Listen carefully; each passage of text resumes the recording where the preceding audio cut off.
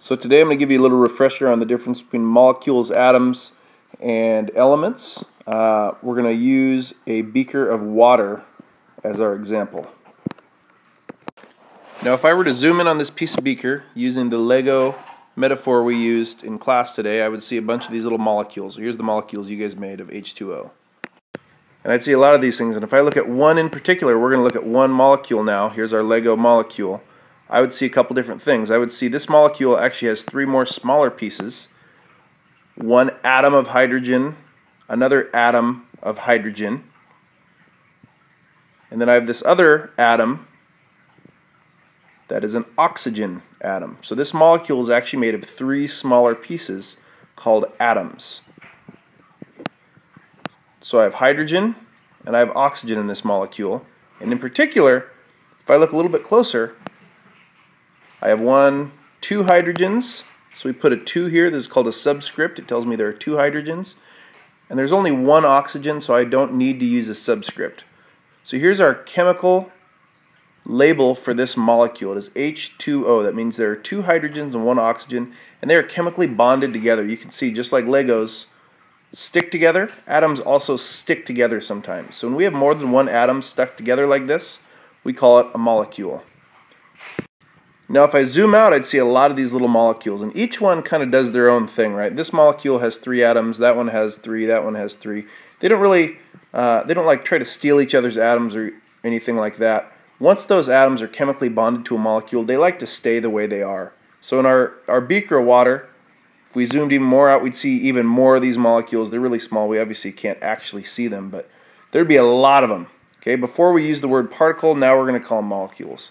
And this is what makes up our substance. So in our case, it's water, but this substance is made of a lot of little molecules. Okay, and each of those molecules is their own little unit. Okay, so these are each water molecules. Now, if we look closer at each molecule, we can see that the molecule is made up of even smaller things. So substances are made of molecules.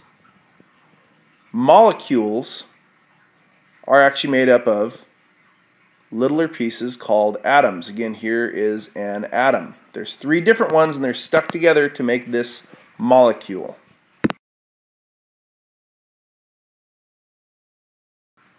So first we have substances. They're made up of molecules. Now we're going to take this molecule apart. So here's my 2 hydrogens. Here comes my oxygen. And these are the next smallest thing. They're called atoms. Alright, so here we have an oxygen atom and 2 hydrogen atoms.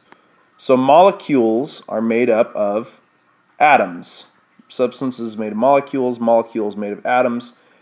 And specifically, this is an oxygen atom and 2 hydrogen atoms.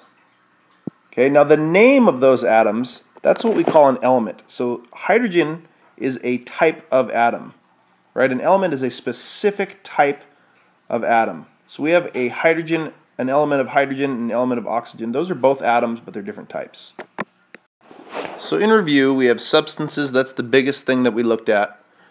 Okay, we had a beaker of water was our example. Substances are made of smaller things called molecules. All right, in our case, we used the Legos, just like you guys built Lego molecules in class the other day.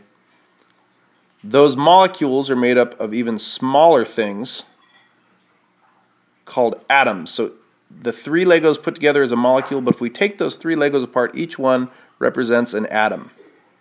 And if we look closer at an atom, each atom is a specific type of atom. Okay, so here I have a red and a yellow.